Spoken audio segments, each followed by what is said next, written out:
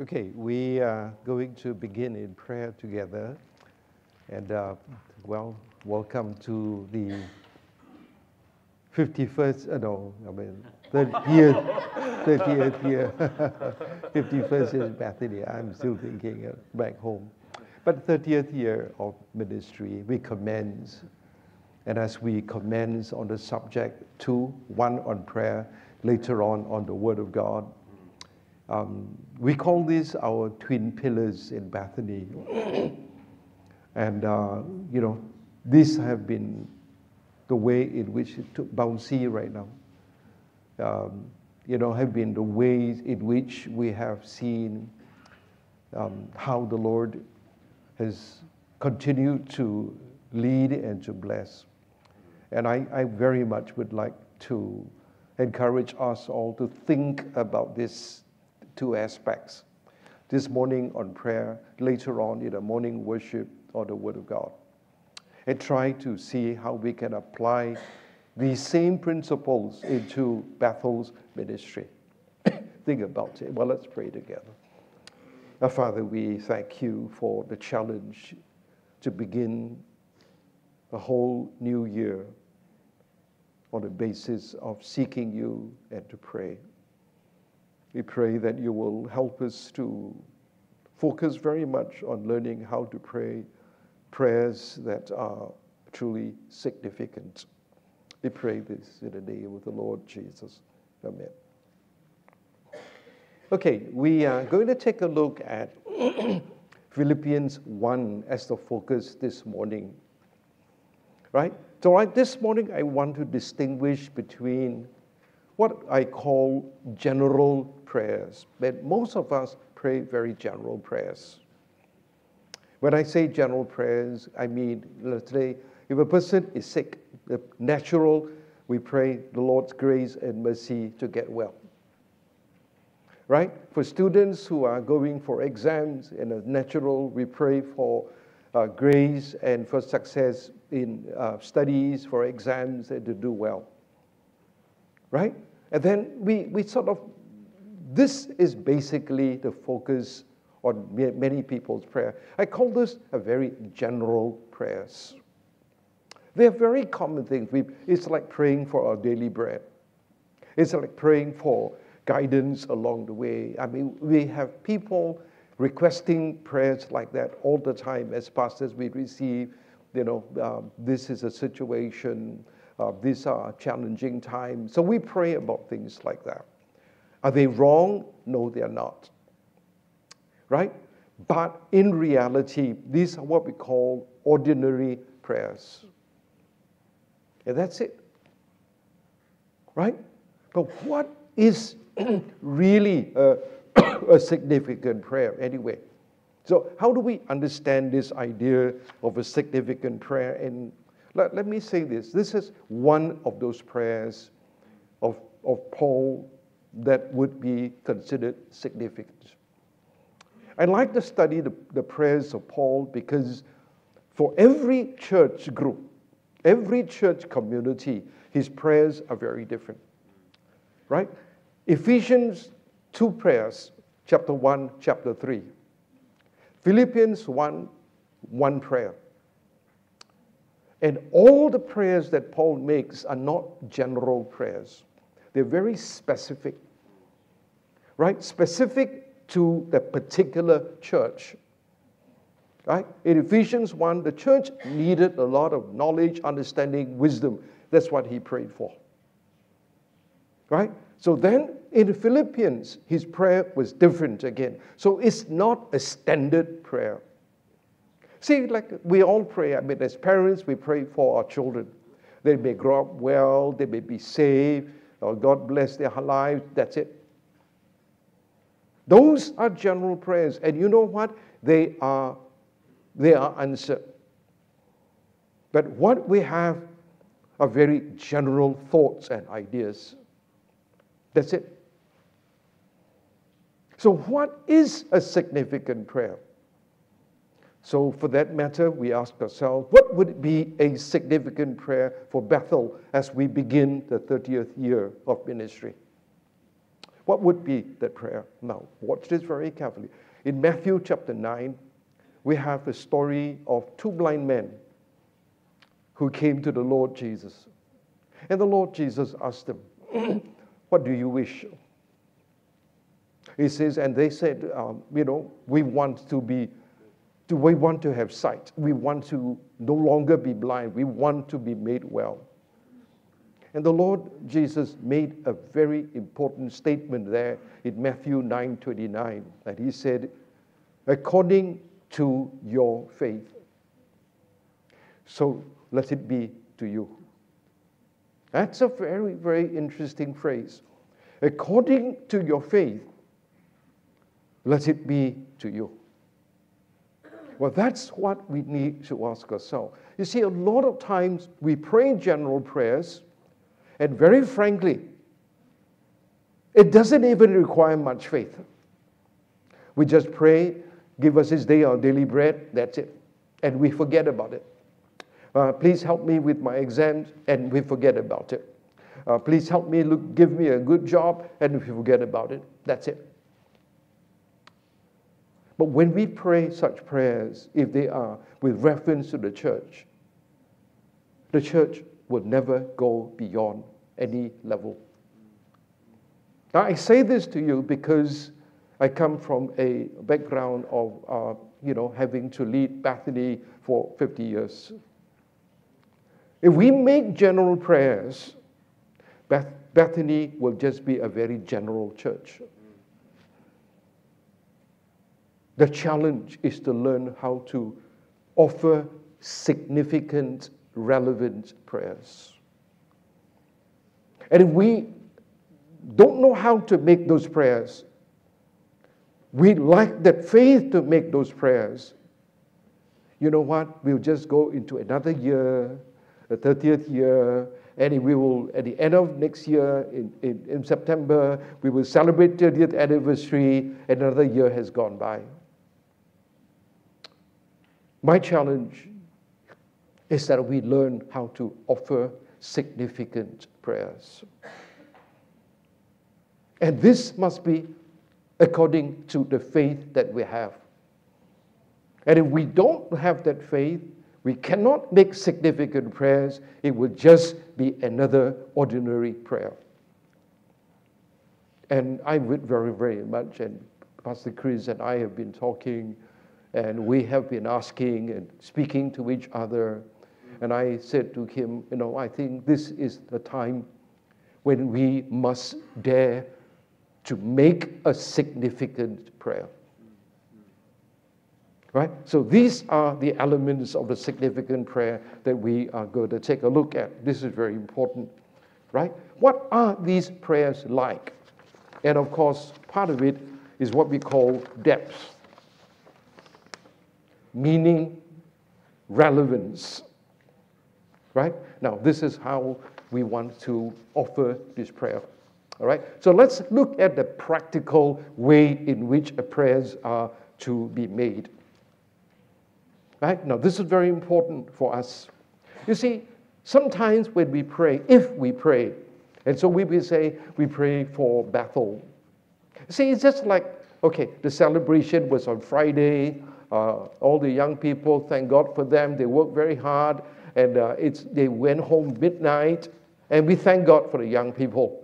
And then we breathe a sigh of relief. We say thank you, and you know what? It's another memory.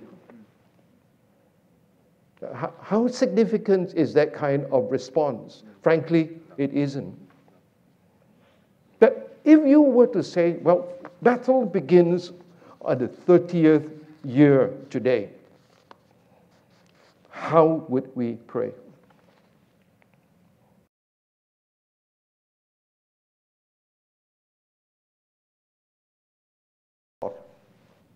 Right?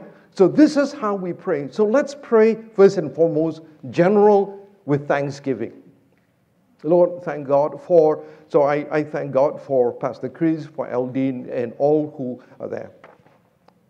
Right? So thank God for all the younger people, and they are there And it can be counted on. If you ask them to do this, they will do it. Thank God for them. But watch, it's still a general prayer. Right? So we thank God for them. And we are just happy. And it's Thanksgiving. It's made with joy. No problem. So now we go on a little bit deeper. The deeper now is when we pray for Bethel, what is really in our heart? Now it's important, right? Because this is where Paul tells the Philippians that they were in his heart. Very frankly, if we do not have someone in our heart, prayers will always be general. I mean, it's very obvious. When we pray for our children and other people's children, are they the same? Frankly, no. Why? Because they are our children. We can pray general prayers for people.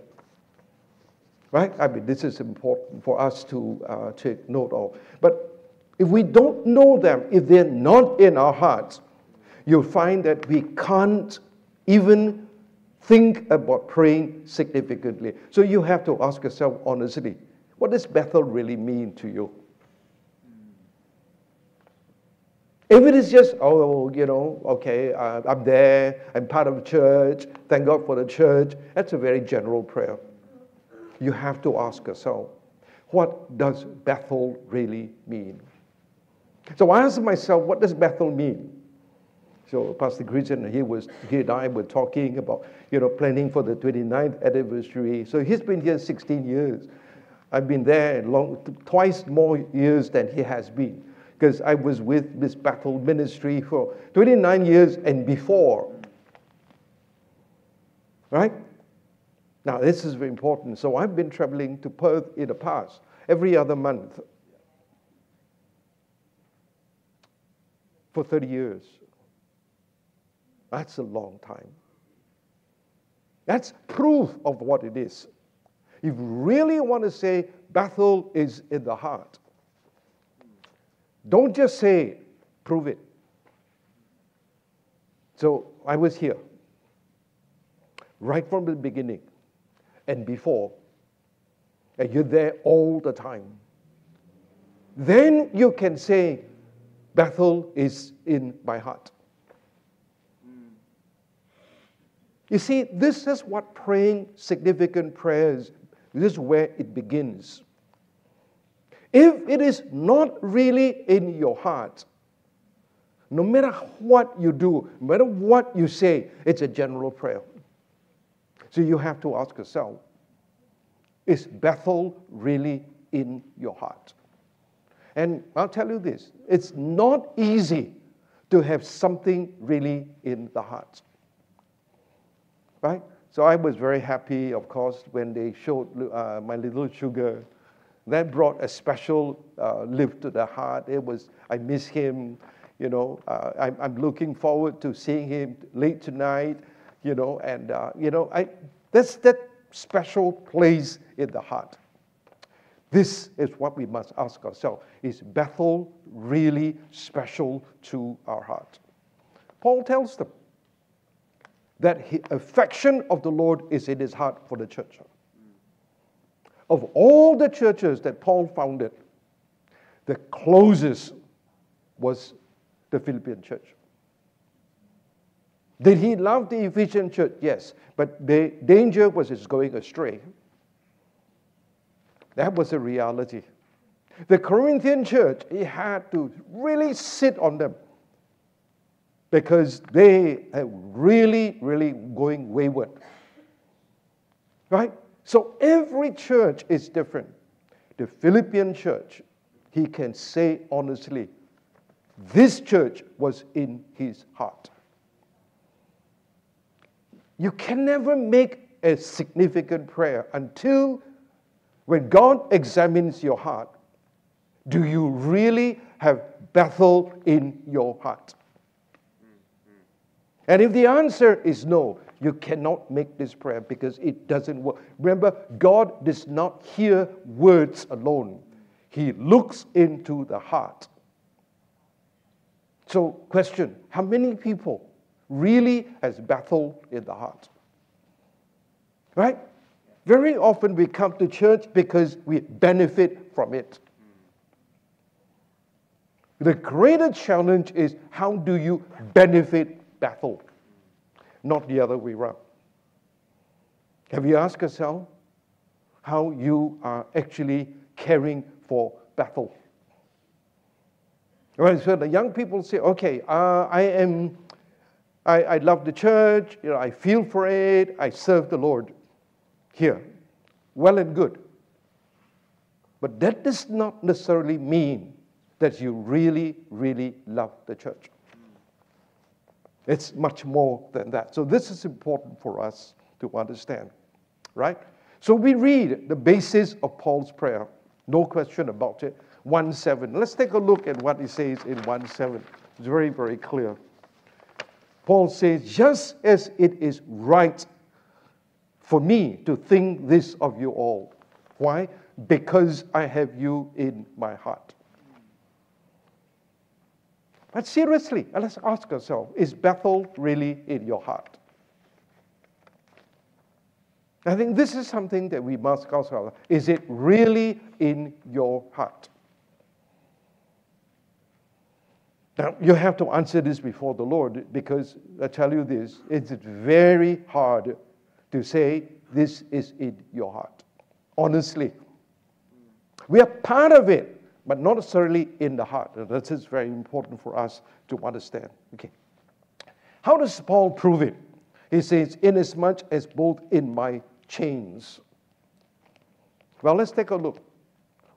How did Paul actually begin his ministry in Philippi?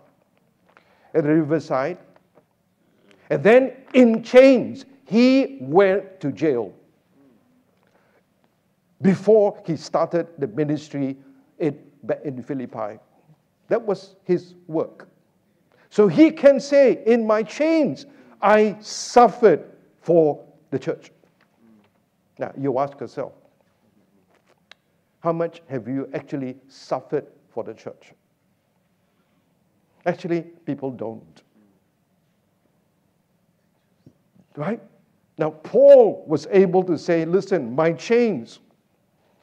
Then he talked about how he made his defense and confirmation, and then partakers of grace with the church. In other words, if you say Bethel is in your heart, prove it. Seriously. Let me say this to you. Right? Bethel is in your heart, really? Every day you pray for it. Most people don't. It's once in a while. 2, set aside funds every month, give. And I mean it, give. And people don't. Oh, I'll give whatever is in my wallet. That's not the kind of giving that speaks of Bethel in the heart. Right? So you plan giving. Right? If India is in my heart, I plan to give. If Myanmar is in my heart, I plan to give. If Bethany is in my heart, I plan to give. If Bethel is in my heart, I plan to give. Are you serious? Then you're giving all over the place. Yes. That is proof of what is in the heart. You see, a lot of us have just words to offer. Nothing else. So before we even make this significant prayer, we must ask ourselves, check, is Bethel really in our hearts? Is Bethel really in our affection? One-off gift is nothing. Ask yourself, the whole year through, 29th anniversary, 29 years, the 29th year, one whole year, what have you actually given? A whole year. Think, whole year. How much given?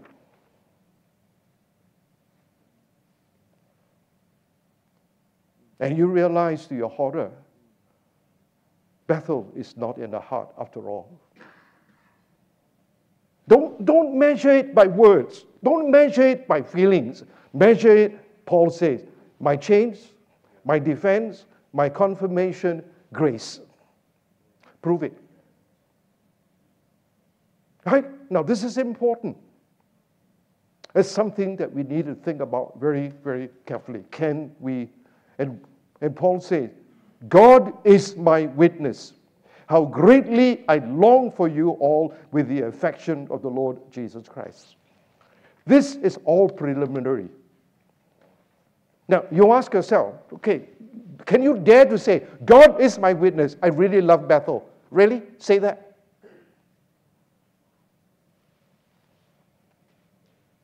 And we wouldn't dare to say, God is my witness. Show it. The reality is we are peripheral. In our hearts, in our thoughts, and that's it. This is why significant prayers are not made. And if significant prayers are not made, how would Bethel benefit from our prayer? Seriously, how would Bethel benefit from our prayer? You see, prayer, if it is truly a pillar, then it must be there. Right? But if that pillar is wobbly, what's the use of that pillar? What is the pillar holding up? Nothing. It's just ornamental. Ornamental pillars are not much to consider. You think about what it really, really means. And now here we come to the whole idea of what a significant prayer really is. Right? So let's learn how to make that significant prayer. Okay? Very important one. Verse 6. What was the commencing work of Bethel? What is its completion? So Philippians 1:6, Paul says, now this is an important prayer to make. Paul says, being confident of this very thing, that he who has begun a good work in you will complete it until the day of Jesus Christ. Now, it's very important. It's like bringing up a child, right? So here is a child you say you love, you take care of, you look after, you do all these things here. It's good to commence. Several years down the road, it's not the same. And then it gets more and more costly. And after a while, you begin to realize it is very hard. To start is easy. To pray for a commencement and a completion of the work is the challenging part. What we talk about here, holding literally fast the word of life. Right? Now, the challenge is for Bethel to do that. We began this work as the work of faith, holding fast the word of life, believing that this is what we are called to do as a church, and then staying the course. This must be what we look at. Right? Now, this is absolutely important for us to understand and to appreciate. Right? So this is where we must begin here. Lord, you have commenced Bethel with this desire. We are going to have this building. We are making a statement. This morning, I purposely drove through Main Street. Instead of coming straight, I turned to Main Street first. And look at the place there, same old, same old. The grass is very long. They don't cut the thing here. The place is there. That's it. They don't know how to take care of it. Right? First, we paid for the place there. Then, okay, we're going to buy this place. We sell the place, take the money, buy the land here. That's $500,000 then. Right? So we put our money where our mouth is. We started. Okay, the next part of it. At $2.5 million in. That's $3 million already. Put it there. And then we commence this new building here at Milford. Now, the question is, where is it going? Right? Now, this is important. Where is it going? Though I still remember when we had to tell people sit in the center because, the church too big. Yeah. Right? We still, this place is still too big. Can we fill the church? That's the challenge. Now remember, we started in India, we started this Sunday, one little church there, less than 20 people. It's 29 years later, there 300 people. Visuvasam, 300 people today. Bethany, we started 25 people. 27th August, we were at Shangri-La, 1,000 people. Would you dare to make this your prayer? Make Bethel significant. Lord, complete this work.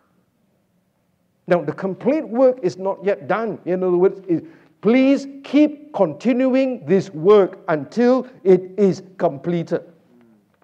Is it completed yet? No. There is much work to be done. But it begins with our heart. If we don't have that love for it, believe me, very little will be done. We all have our own ideas. Why do we do this? Why do we do that? Look, let's not talk ideas. Anybody can come up with any idea. Show me where your heart is. Tell me about your prayer life. Tell me what God is doing. What God has begun in your heart, would you let it be complete? Many are the lives which are incomplete works of God. We start well, we backslide, we tail off, it's gone. Very few actually have seen God's completing of that work in their lives. Many promising people. And then they have their own thoughts and ideas, and God's work is incomplete. This is a prayer we begin with. Lord, complete your work. Right? We tell ourselves, may our children love the Lord, may they grow in their faith, and so on and so forth. But it's an incomplete work. Would you pray this prayer? Lord, complete that work. Right? Now, this is important for us. This is the first part of it. Number 2. Right? Now, watch this very carefully because this is where the prayer is. Okay. At verse 9 now. This I pray. Your love may abound still more and more.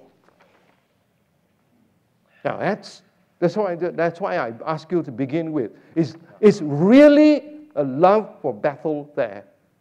Don't talk to me, but show me. What's love? I mean, seriously, what is that love? Does it abound? Right? So, my little sugar, there it is. It starts little bit of love, not much. Right? Then I look after it. Then that love abounds more and more and more and more all the time. If that love is there, it must abound. It's the same. So if I want to say, I love the Lord, I love the church, then I must ask myself, does that love really abound? First is there. Question, is it abounding? Question, is it abounding more and more? Not the same. So I can say, I love Bethel. Great. But is it abounding? Is it abounding more and more? That is a significant prayer. Because it's not always there. You know, a love for the Lord's work, a love for the church, actually is a very rare thing. I mean, let's face it. If we are honest with ourselves, and God is our witness here for you, do you really love the church? And I want to challenge that seriously within our heart. Is it really there? All right, think about this. But how do you measure love anyway? We say we want to love this. Okay, how? How do you measure it? How do you measure that love? And Paul offers two thoughts. One, knowledge is part of that love. Two, discernment is part of that love. Right? So we keep on asking, what do we do next? That's important. So when we started in Bethany many years ago, 50 years ago, Sunday school. Right? We began with the evening worship actually because in the morning I was, serving in another church. So it was sort of, okay, let's do that first. So the evening service, the challenge was to build it up. So then the morning service began after, a few years later, because the evening was just too full. Okay, we split. Now we got two services, two different congregations. And then we ask ourselves, what else can we do? Knowledge, evangelism classes, discipleship classes. I would do 5-6 classes a week, different groups. Question, knowledge, discernment. Because if that love is without knowledge, without discernment, it's not love. I see a lot of people have not grown further. How much more knowledge of God have you got 1 year later? And you'll see many people about the same. About the same all the time. This is why I keep pushing Pastor Chris. Okay, now, read on your own. Okay, Old Testament prophets. Okay, read. You don't stop. What else? What else? What else? Knowledge, discernment. If we are not growing in that knowledge and that discernment, we're not growing. That's it. Because love and knowledge and discernment are related. That's what it is. You know, we really ask ourselves, what is that knowledge? What is that discernment? And if we are not growing in anything, if we are not discerning, we will lose out. See, a lot of people in Singapore, because of the pandemic, people don't want to touch your money. People, are afraid of it all. The only way to go, digital. And it's suddenly, in 3 years, 70% of businesses went digital. Checks went out of fashion. Right? So from September onwards, all checks are now, they're going to charge $6 for one check written. And they're going to phase it out. They're going to make it even worse and harder. Digital. There was now no choice. You either go digital, even hawker center. The older people, we don't have, you either do it or you lose business. So everybody had to learn, sharp learning curve, no choice. Everything was going digital. Travel, digital. Everywhere you go, you have to have some kind of thing to say that you have been vaccinated, digital. There was no choice. Knowledge, discernment. That's how we survive. Right? This applies also to church and our spiritual life. A lot of people are just, okay, I don't need to know much. I'm happy to tell you that we're going to the second reprint of the memory verse card. The memory verse card that were given out in Bethany, people don't know how much it costs. It costs a lot of money to get it properly embossed, properly hot stamped and everything. 500 packs cost over $7,000 to print the memory cards.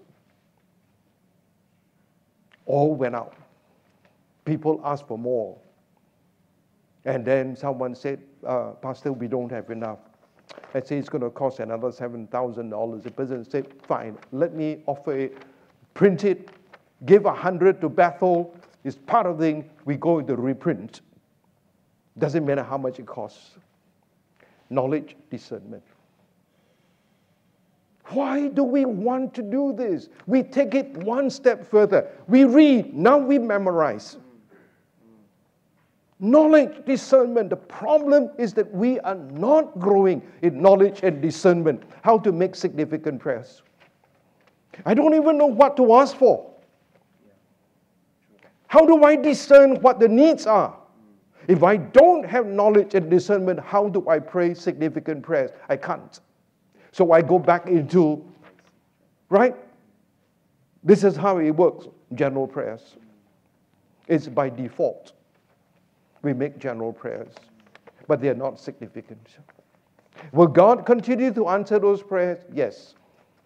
But the church would never be significant. The challenge is what makes it significant. Right? Then we go on further to verse 10. That you may approve the things that are excellent. So we ask ourselves, what are the things which are excellent? Right? It has to do with knowledge, discernment, and then you can say, this is a good program. We are going to attempt this. Prove things that are excellent. Right? So that was our prayer for Bethany as we enter into the 51st year. Right? Well, let's ask ourselves, what will the Lord do? And the giving of the people confirm what we are going to do. And that is going to be important. So on a single month, our offering came to nearly $2 million. Why? Because we want to approve things that are excellent. What do we want to do? Right? Beyond cornfield, beyond church building, beyond all of these things that we are already doing. What things are excellent? We want to train servants of God so that they will become disciples of the Lord. This is so badly missing today. All right? Now, this is important. So we are going to have plans where the pastors can travel over to our country to have conferences, to have retreats, and so on and so forth. That costs a lot of money. But will we do it? Yes, because we know the things that are excellent. Where they are, they will never be able to go beyond a certain level. And our challenge is to provide the next level upwards. These are important, these are significant prayers that Bethel must ask itself, what is significant, right? So how do we know that's what it is? Okay, now this is important. You see, there are very clear results. Right? One, this is very important, verse 10, that you may be sincere without offense. So are we going to be really sincere about what we're going to do? Or are we going to say words? Right? Now, if we are just going to say words, the words mean nothing. We've already been saying so many words. Show me sincerity. Don't just words. Don't we use yours sincerely? That means nothing. Yours faithfully. Worse, it also means nothing. Nowadays, people just regards, whatever that means. Some people don't even say anything. Just put your name there. Some people don't even put a name there. There's nothing. Yeah, that's how it works. Approve the things that are excellent, sincere. All right? So from time to time, people try to hack into my laptop and all that. So this morning, we said, we have Microsoft, from Microsoft, I use a Microsoft, I don't use Apple. And they say, we have noted that there have been unusual use of your laptop in Myanmar. See? That's nonsense. How sincere? Not sincere. Obviously, scams. Scam people will appear sincere, they are not. Right? I mean, we are looking at this kind of, are people really, really sincere? Right? Just last week in Indonesia, they arrested over 80 people, love scams. Because these guys know what to say, how to say it, and they rip off by the millions every year. Right? In Singapore, the danger is that they are ripping off by the billions and they get arrested. Are they really sincere? No. Just words. Words are not necessarily sincere. Right?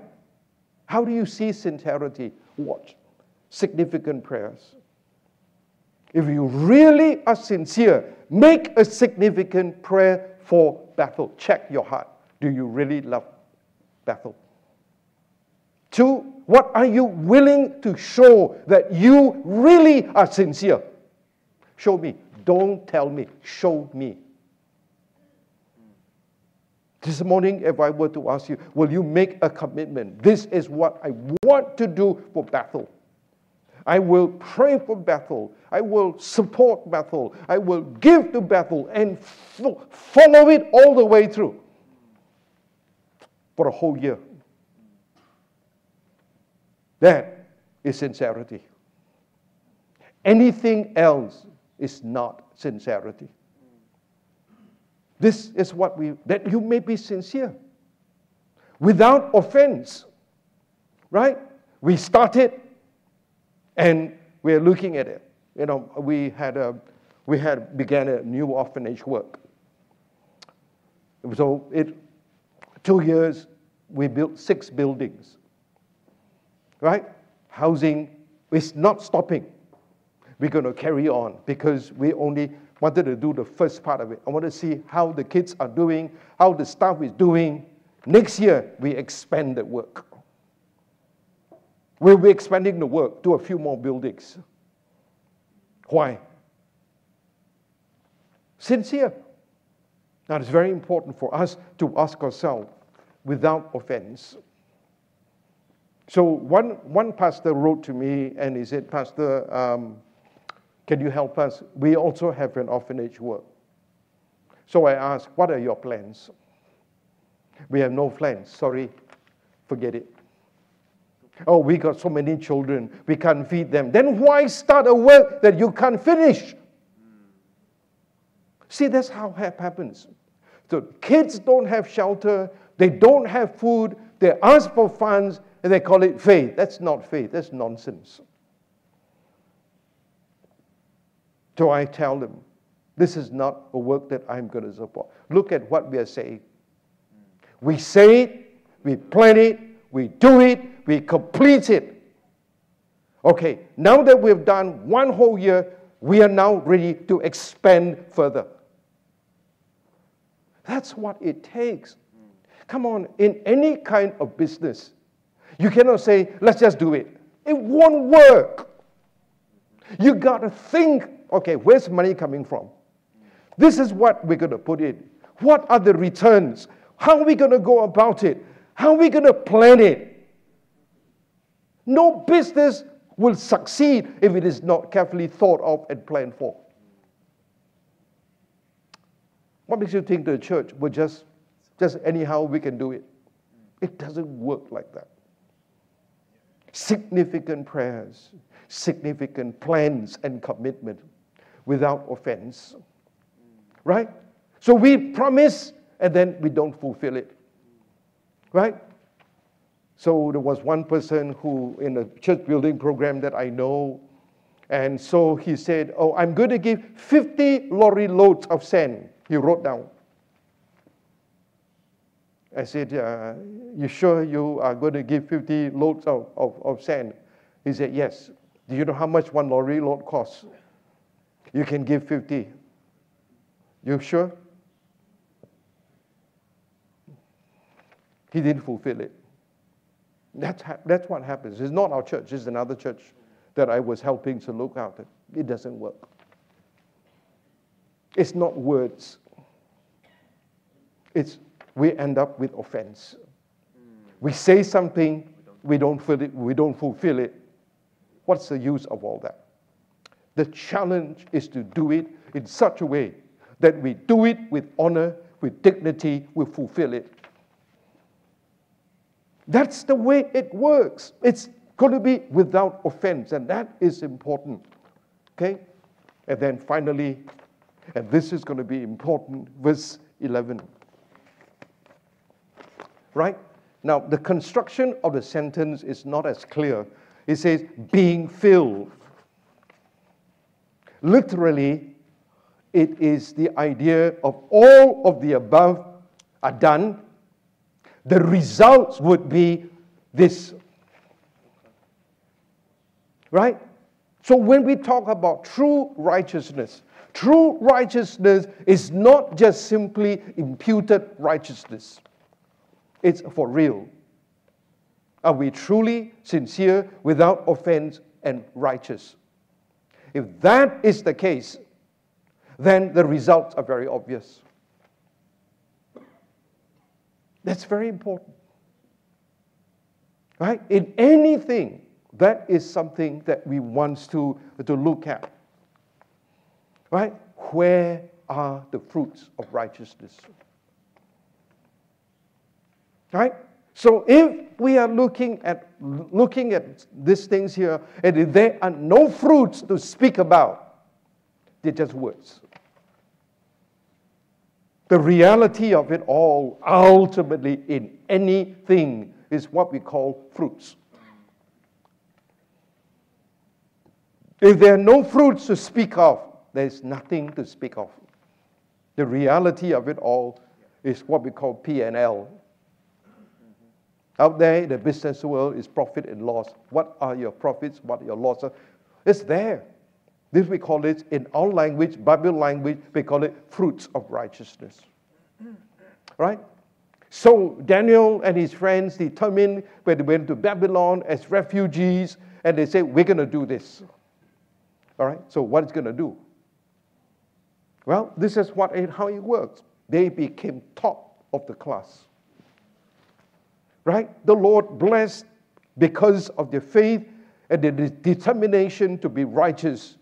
And so they went right to the top of everything they did. This is fruit of righteousness. And this is something that we must ask ourselves. What are the real fruits? Right? Many people confuse words with works. Anybody can say, I feel for you, Pastor, I'm praying for you, I'll be there. Is there anything I can do? They always say that. When people, is there anything? It comes to nothing. Don't say, do it. That's the best thing. Many people say, yeah, I want to do it, yeah. I feel that I want to do it. If there's anything else left in me to do, I will do it. Really? Serious? Okay, I've got another $3 million project next year. You want to give me the check for $3 million? No, it's not coming. And you know it. We all know that's how it works, right? So we have to literally ask ourselves, as we end every year, we ask ourselves, are we barely making it, or are we going to surplus? That is filled with the fruits of righteousness. Filled. Right? It's not half empty, half full. No point talking half empty, half full. This is filled with righteousness. Don't talk about half full. Let's talk about full and beyond. That's it. Right? So let's not talk about budget. No point. Seriously. Because we're not conscious of it. We have no source of income. We have only this thing that we can begin with. This is Paul's prayer. At the Philippian church, Paul tells them, but my God shall supply all your needs according to his riches in glory by Christ Jesus. Philippians 4:19. And Paul wrote to them, well, no churches supported me, you did. That's how it works. Right? Now, I'm saying these things here because, one, I'm not a beneficiary of Bethel in any way. All these years, I have never taken $1 from Bethel. That's it, never. And don't plan to start. Don't want to. Right? That is where the sincerity comes in. If I'm making a pitch because I'm going to receive something from it, then I am insincere. Because bottom line, it's benefiting me, not going that way.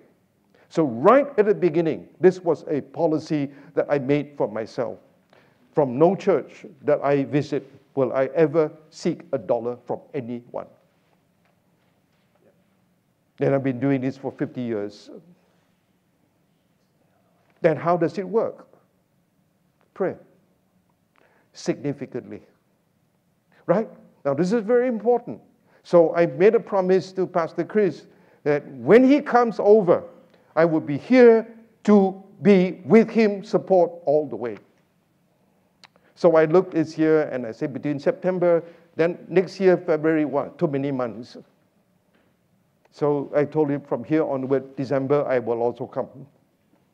That December is a horribly busy month. But I will still come over here. And so from here onwards, I will try to say, okay, we're going to try to do it. You see, you say, you do it.